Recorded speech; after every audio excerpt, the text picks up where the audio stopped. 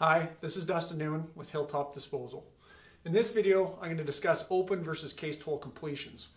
So on this side, I've got an open hole completion and this side cased. What's the difference between the two? Well, in an open hole completion, you drill down and run casing to the top of your disposal zone.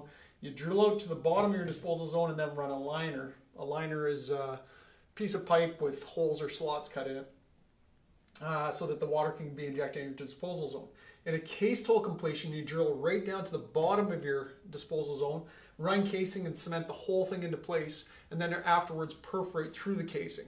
Now what perforations are shaped explosive charges that blow holes through the side of your casing, through your cement, and into your formation.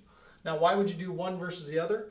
Well, it really comes down to thickness of your disposal zone. So if you have a really thick zone, it's going to be a lot more cost effective to drill out and run the liner because perforating costs quite a bit of money.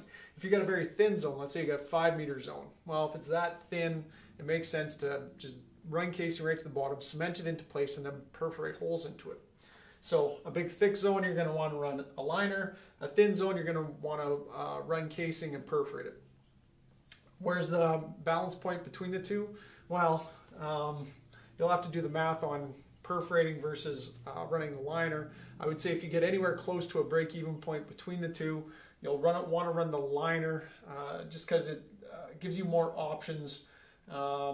With perforating, what happens is you're going to shatter your cement, and it's potentially it could cause some issues with that down the road. Whereas with an open hole system, I just like the options you get further down the road with it.